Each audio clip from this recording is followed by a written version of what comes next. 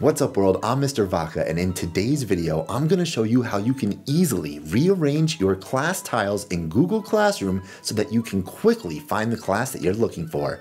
The first thing that you want to do is make sure that you're logged into your Google Classroom, and as you can see here in mine, I have a ton of classrooms. Seriously, I have a ton.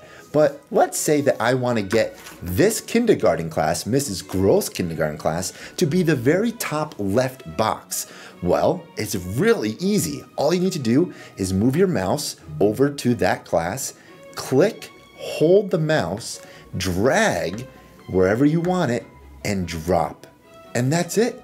You're set and ready to go. Now when you go back to your Google Classroom homepage, that is going to be how your class is organized. So if you have any questions at all, please leave them down in the comment box. And if you want to see any other future tutorials, that's a great place to let me know as well. If you like this video, hit the thumbs up, the subscribe button, the notification bell, share with your friends because it helps out the channel a ton. But most importantly, don't forget to work hard, play hard, and I'll catch you next time.